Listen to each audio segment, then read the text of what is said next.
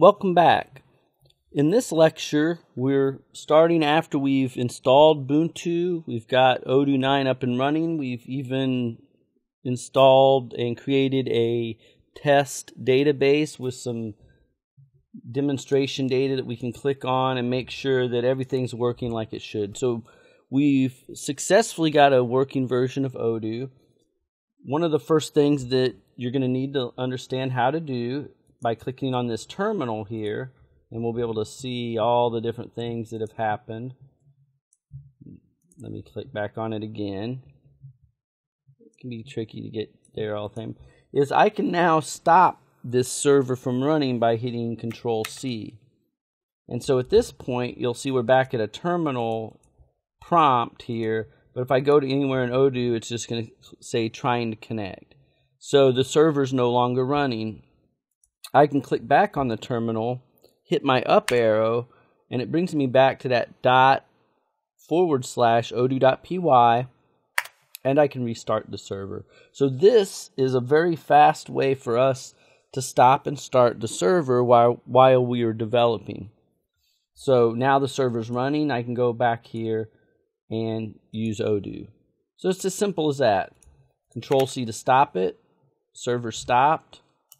Might have to hit it twice, and then up arrow and ./odoo.py to rerun the server. So we're able now to stop and start the server, and it works the same way if you have to restart the entire Ubuntu server. All you need to do is go into this directory, the Odoo/Odoo 9, and start your server here. And for development purposes,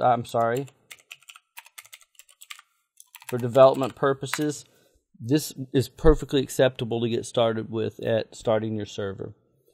So now that we've got our test database, let's go ahead and jump and log out and create a database that we're going to use. It's going to be more of a blank database for our customizing of Odoo and understanding how we can modify Odoo. Now, there's going to be a lot of reasons, and you've probably got your own right now if you're watching this video of something you want to customize in Odoo. Well, one of the common areas of customization that I've faced is a lot of times around the products, because products can vary and the customer experience can vary depending upon your business requirements. That's where you're going to see the most benefit from customization often is in making the experience better for the customers. So, for example, in our Odoo Class videos, in Odoo Class, we have a Odoo installation that has been customized for videos. And so we can pull up videos, see the video, and from here, once someone's logged in, they're actually able to watch videos in Odoo Class. If your business is, say, for a veterinary clinic, you might need to collect the breed of the animal. You know, is it a dog? And if it's a dog, what kind of dog? Is it a dachshund? Is it a golden retriever? Those are the kinds of data that isn't in the stock version of Odoo, so you're going to want to add them. So we looked for a business requirement, an example that would be a real-life business example. And the way we're going to do that is we can go here and look at a site, and I accidentally hit that. We can hit a site called Diet Facts. And what Diet Facts is a nutritional site that has all kinds of different products. So if I click on this Oscar Mayer Deli Fresh, you'll notice that we have the name of a product up here, right? We also can have like a slogan for the product. But down here, there's a lot of extra information that's just not going to be available in a stock version of Odoo. We have how many calories are associated with this particular product. We have a serving size.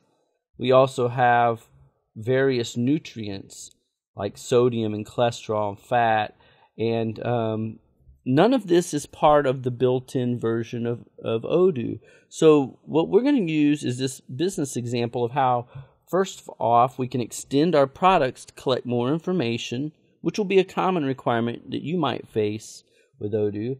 And then we're going to look at how we can even take these products and create menus or meals out of them so you can keep track of various dietary information. So it's going to be an example that will start out simple, but we'll be able to extend on it with more advanced Odoo development topics.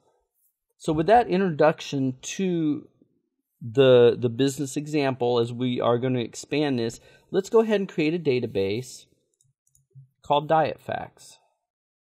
So we create a database, and we give it a name.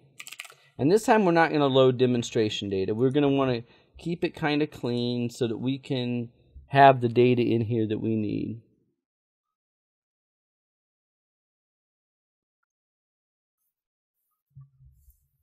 So one of the things that we're going to want right away is that we know that at some point we're going to want to take sales, or we're going to manage sales through the website, but also in order to have products and something to build off of, we're going to go ahead and install sales management.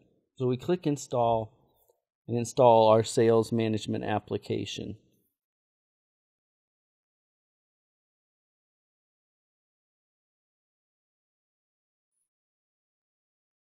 So unlike the application where we had loaded demonstration data, this time we're going to have no sales orders in and no products in the system, no customers in the system. So everything's empty. And what we're really going to begin with in our next video is looking at how the framework fits together, what are models in Odoo, what are views, how does Odoo kind of fit together.